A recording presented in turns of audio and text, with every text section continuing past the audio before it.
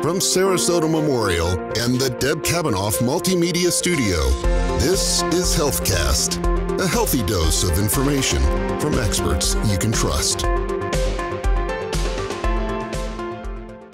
Hi everyone, welcome to HealthCast. I'm Allison Gottermeyer. Thank you so much for joining us today as we discuss Scarless Transoral Thyroidectomy and radiofrequency ablation of thyroid nodules. Our guest today is Dr. Ralph Tufano, a thyroid and parathyroid specialist and the medical director of head and neck endocrine surgery here at Sarasota Memorial. Dr. Tufano, thank you so much for joining us. Thank you, Allison. So Dr. Tufano, can you tell us a little bit more about the new Thyroid and Parathyroid Center at SMH? Yes, I'm very excited about the new Thyroid and Parathyroid Center at SMH. It is going to be a comprehensive center where we can evaluate a patient for every condition related to their thyroid and parathyroid glands.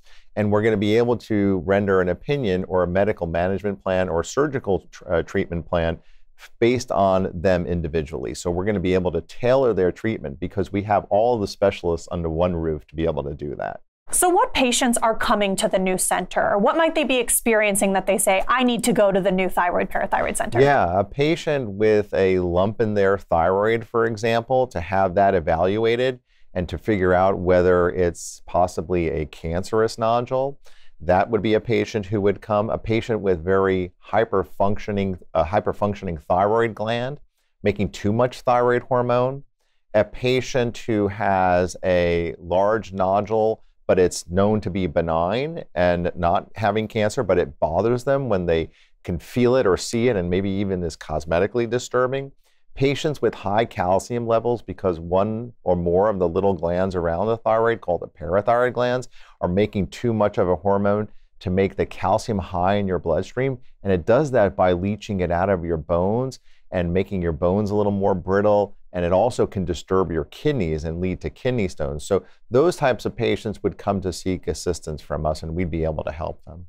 And not every single one of those conditions means they need surgery, correct? That's correct. That's really important. They will come and have their condition evaluated. And because we have a team that includes endocrinologists who are there to help evaluate from the medical standpoint what's going on, we may just have a medical care plan or just maybe giving them some medicine to help them. And so they may not need a surgery or an intervention at all.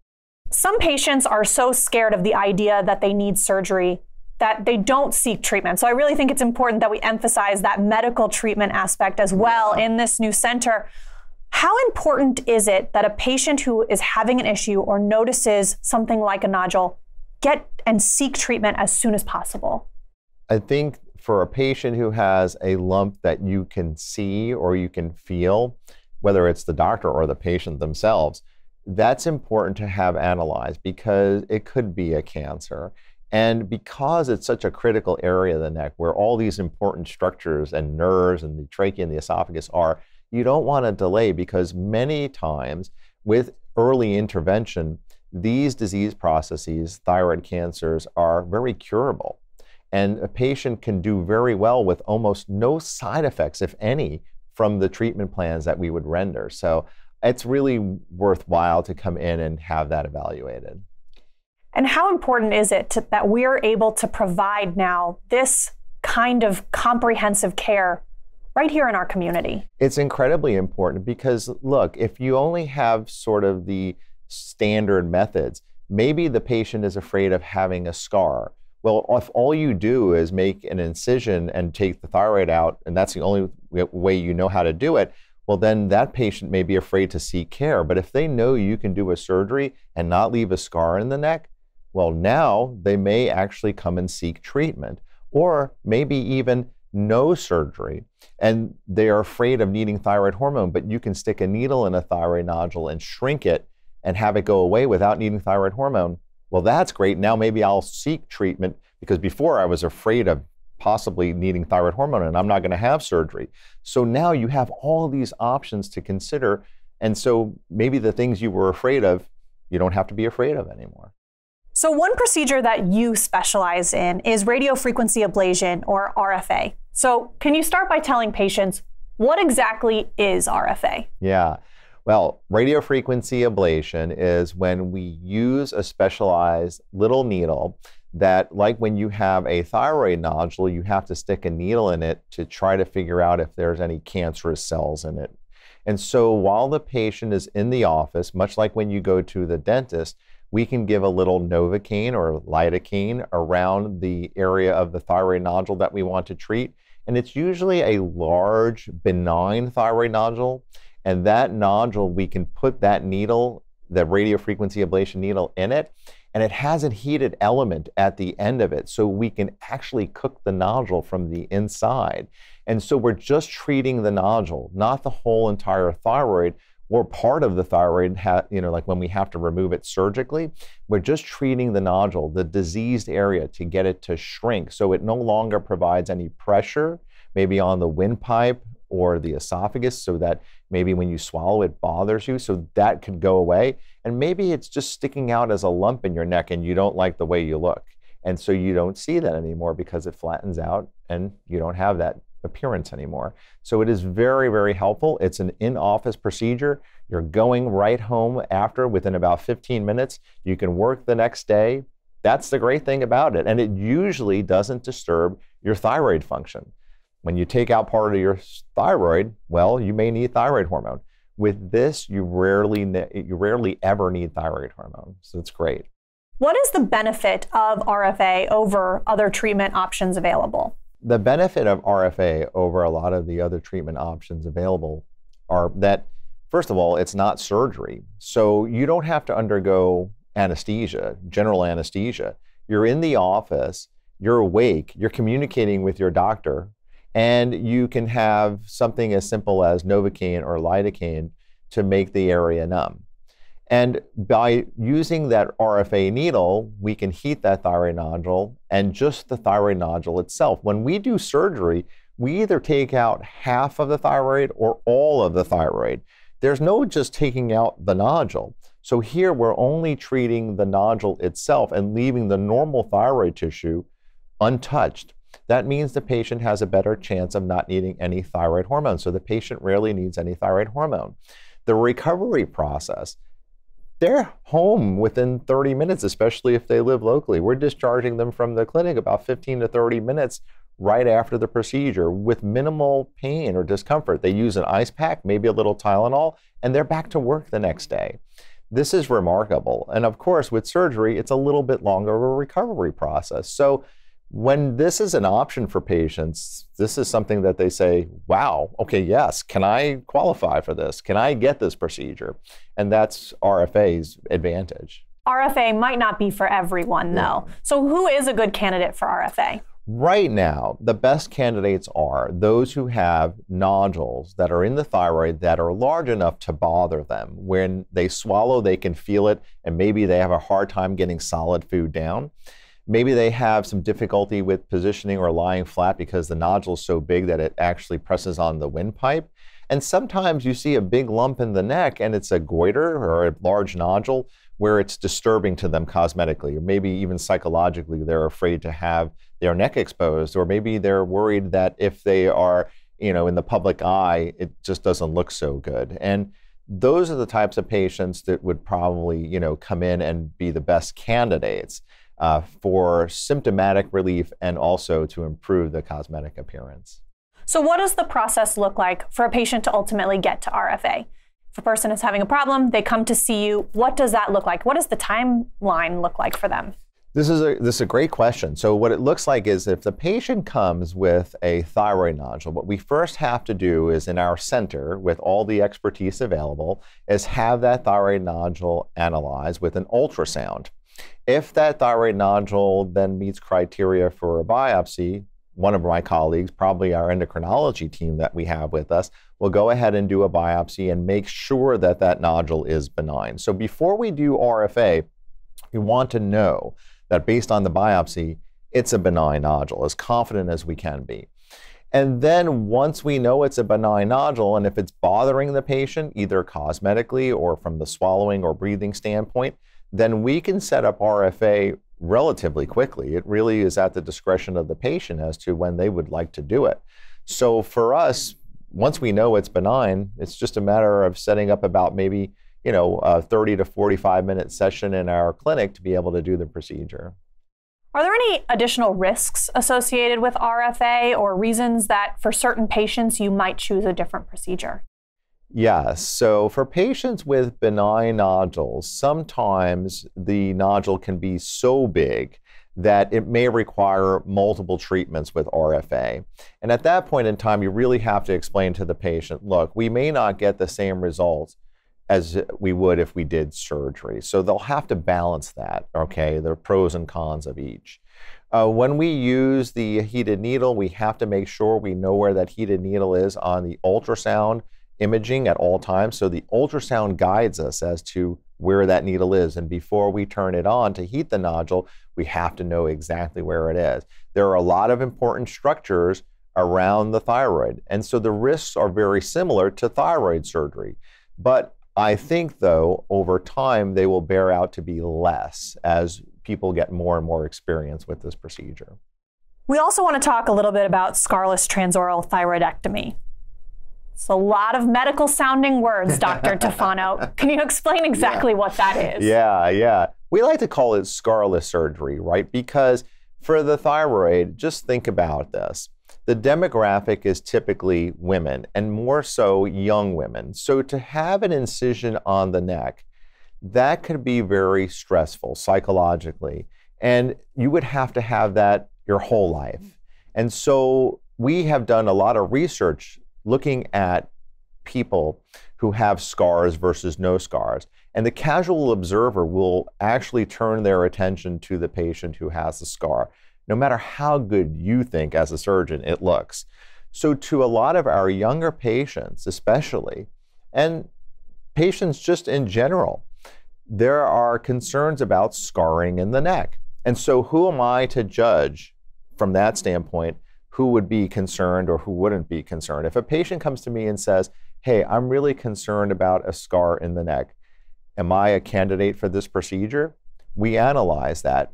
And so if I can do this procedure and remove their thyroid or a portion of their thyroid without making a scar, that is very valuable to them. And it also is of value to me. It makes me feel good that I can do something and provide a service and a quality of life improvement for that patient. If I can do it, then I would want to do it. So yes, it's a great option.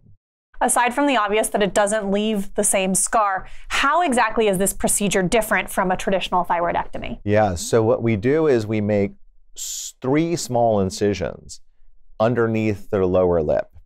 So nothing is inside the mouth per se or underneath the tongue, because when we talk about transoral, it sounds like, are they going through my tongue? Are they going through the back of my mouth? We just purely make 3 small incisions underneath the lower lip. And we use endoscopic instruments to get down to the thyroid and remove the thyroid that way. And when we make incisions in the lower lip, they heal beautifully. You don't see even any incision or scar in the lower lip. And so that's why we use that area. It's a very nice area to use to allow us to access the thyroid. How long does that kind of procedure take? What does that day look like if a person is coming in for? Great question. Because many people think, well, this is very complicated and it has to be much longer than an open or traditional thyroidectomy, and there's so many more risks, and that's just not the case. I've been able to get the procedure times down very comparable to our open thyroid surgeries, so that it's not taking 2 or 3 times longer. That's certainly not the case. So the day is really very similar to what an open thyroid surgery or traditional thyroid surgery would be. It's in very much the same sort of day and the same sort of time course. There's not any additional preparation that has to be done, and there's really not much different that we do post-operatively either. So the same patients who can go home the same day with an open surgery can go home with the Scarless surgery. Great. Are there associated benefits with this procedure over the traditional thyroidectomy? That is a great question, and I think we need to continue to analyze our data.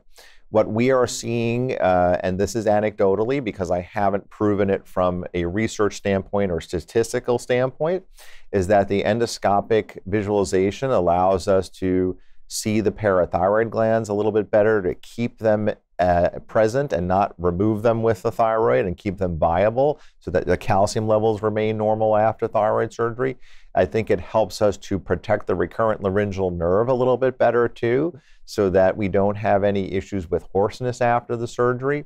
I think it's really helpful in those areas. So I think that those will be benefits that may bear out as we continue to do this and we continue to study our results. And then alternatively, are there associated risks that maybe would preclude someone from doing that, or someone would say, you know what, I'm going to go the traditional route instead? I think the thing that concerns most people is that there is the chance after this surgery to have a little numbness of the chin or the lip, because we work around nerves in the chin area that have the ability to perceive sensation from the chin and the lower lip.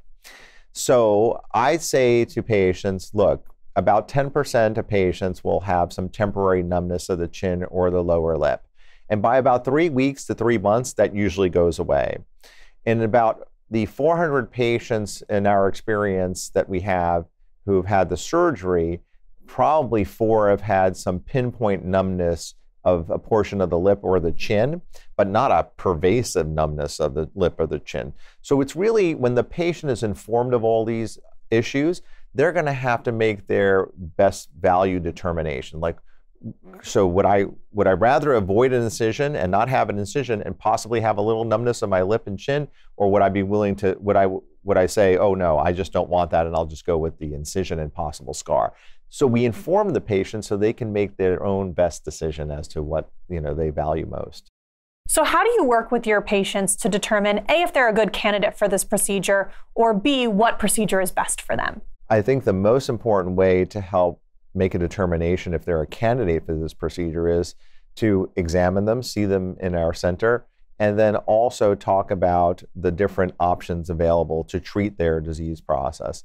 Once we talk about the pros and cons of each intervention that we can do, whether it's the standard thyroidectomy approach or the Scarless procedure or even RFA, the patient can then make their informed decision based on the pros and cons as to what's best for them. And that's very powerful. So these are relatively new procedures that we're talking about. Why is it so important to have these options available right here in our community in Sarasota?